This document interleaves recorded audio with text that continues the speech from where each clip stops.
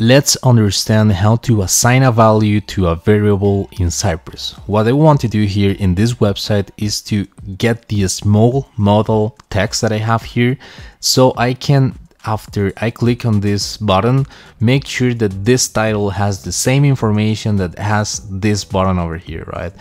Even when there is an M difference, right? This M is in lowercase and this one is in uppercase. In this video, you are going to understand aliases, closures, and also variables in Cypress. So please watch it until the end, because it is gonna be a lot of information for you for free. So please subscribe and let a like to JoanMedia if you wanna keep learning about Cypress IO. Okay, so I'm gonna come here to my Visual Studio Code. I have this project here. As you can see, the first thing that I have to do is a describe. This describe is gonna call, for example, variables and aliases. Okay, aliases over here, demo. I like that word. Then the next thing that I want to do, right, is before each over here. And this before each is gonna have a callback function here, which is gonna have a site visit, because I wanna visit this website every time that I will create a init, right, and a simple test case. So what I'm gonna do here is an init, right, and I want to show you something that is very common. And if you are not related with asynchronous code, you can have this scenario and probably you can be confused. And the thing is that the return variables misconception. Okay, from another tools, for example with Testcafe, we could do something like this. We can create a constant and for example create a variable name a small model text, right? Now we could think that if I use a cyget command, look for the button, right, the button in selector over here, which could be something like this ID here, right? And I get the text with or actually try to get the text with this method, that text. The conception, or what you can think about this, is that if I create, or actually I make a scilog here and I try to get the text from the constant, right, you might think that probably you can have the the text, right, from the operation. And as you can see here, it is trying to, it is saying that cyget that text, it is not a function, right? It is just a chainable command. So there are workarounds to try to do this kind of stuff, right? Assign variables to a constant, and then you can try to make sure that the text that you get, it is according to another action. So I'm gonna try to explain you a workaround to get this done. Okay, I'm gonna just comment this code and I'm gonna create another it over here. Right now I'm gonna create this it, and it is gonna be called, for example closures and variables. Okay, I'm gonna try to explain you what is a closure. So let me go ahead and try to do this. What I want to do now is basically tell you that if you're familiar with native promises, with Cypress works with the then command in the same way.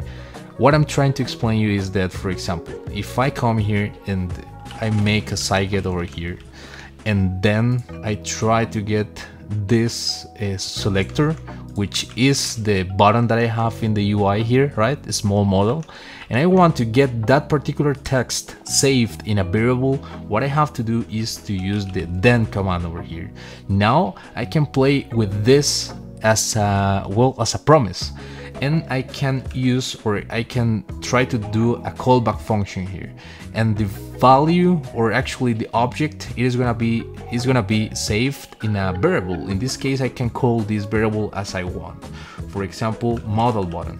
Okay, now every single action that I can do here is gonna be triggered, or I have to bind that action to this callback function here. So for example, if now I can do the constant stuff, create a variable here and name this, for example, a small model text. And now if I try to do this stuff, model button, which is the callback function and the object that I have right now, right? And I try to get the text over here. You're gonna see that probably if I do a Zilog over here, I'm gonna get the thing that I want, right? Let me just execute this again. As you can see, it is getting the object or the button here, and now it is displaying the log, this small model text that it has inside. But we have to use the then command in order to get the yielded stuff that it has inside, right? So that's basically what I'm trying to explain you. So the next step that I want to or actually something else that I want to tell you is that by using callback functions, we have created a closure. Basically, a closure enables us to keep references around to refer to work done in previous commands.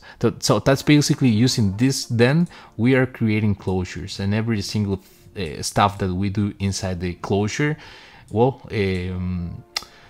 actually, or let's think about this in a different way. The commands outside of the then command, it is not gonna be executed or run until all the nested commands finish. So we have a kind of synchronous actions over here inside the closure, right? So I want to do something else, right? As I told you at the beginning of this video, I wanted to click on this button and then make sure that the text of the button is matching this title of this model, right?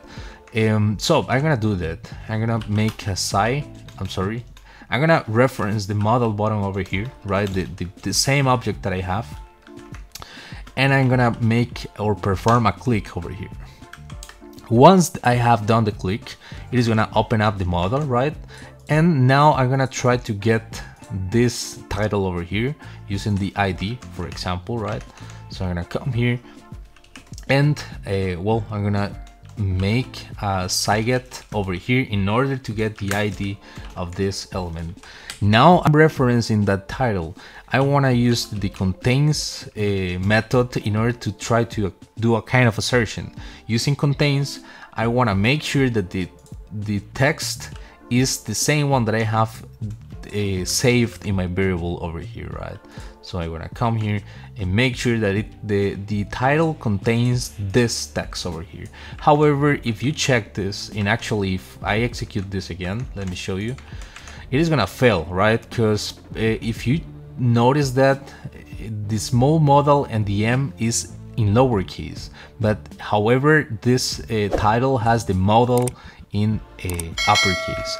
So there is a way to, well, try to do this or avoid the case sensitive stuff with contains, and it is a special command over here, which is, for example, match case, right? And then we have to set the key, or actually the value of the key, as false. And now it is gonna avoid, or well, it is gonna compare the content, but it is not gonna be case sensitive, right? So it is just a workaround that we have in this case.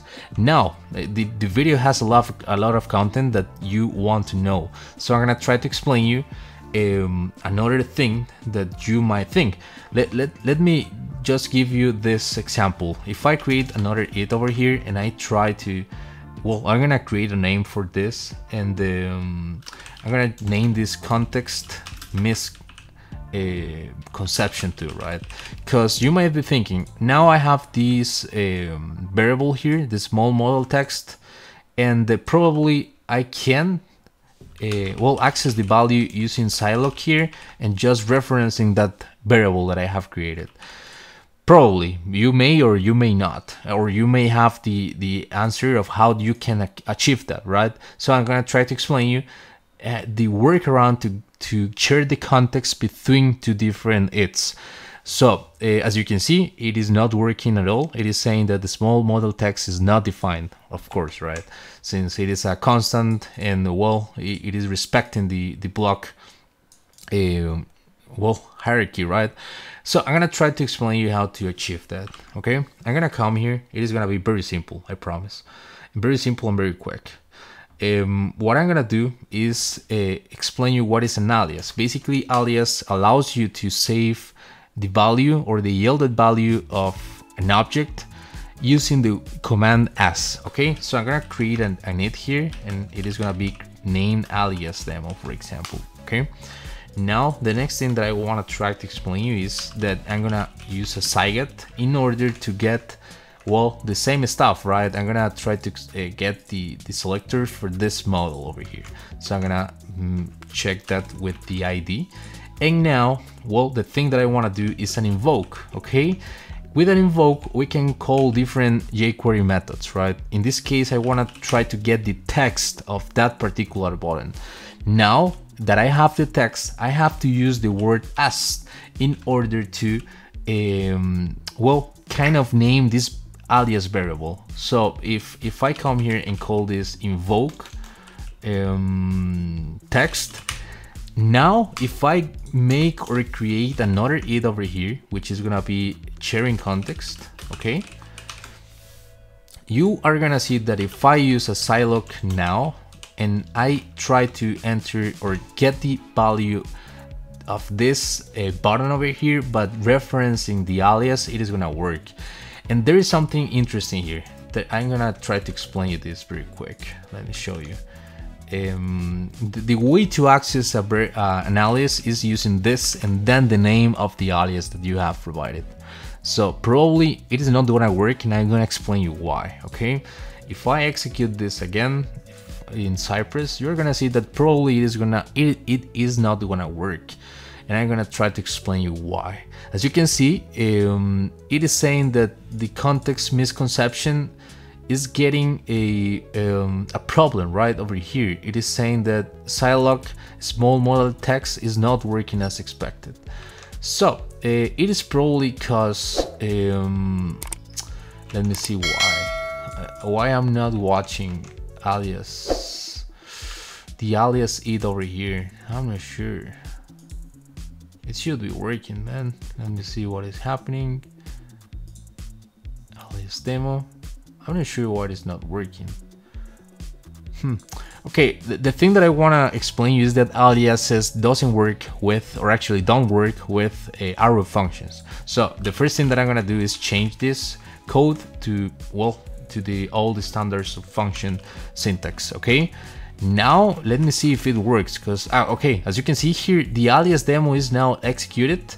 And let me show you this. All right, if I come here and I take a look of the invoke command, it is saying that it is getting the text, right?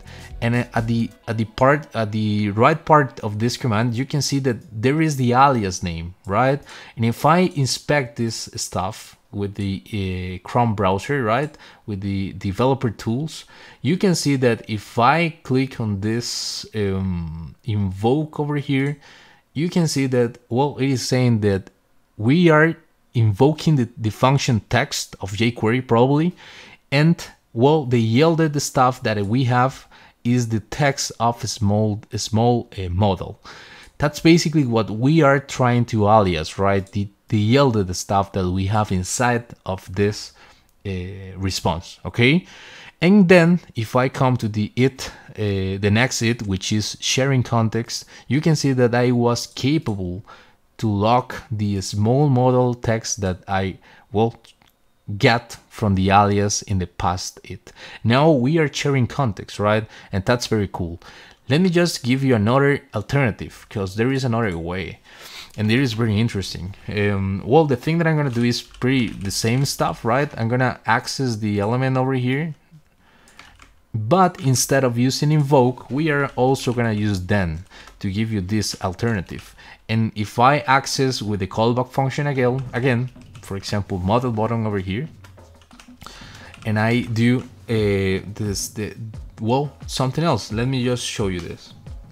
What I'm gonna do is create a constant as we did before, right? And it's gonna be named, for example, a small model text over here. And then we are gonna access again the model button stuff with the text command that we have with jQuery, right?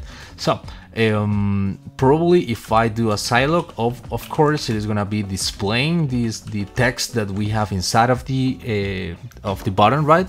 But the thing that I want to do is share this text that we have inside of the then, right? Inside of the closure.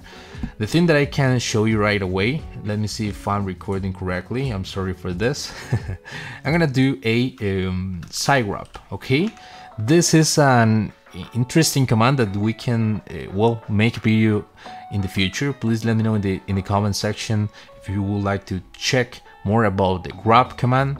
But you can well, grab this small model text variable that I have here, and I can access or actually share the context using also the aliases, using as, okay?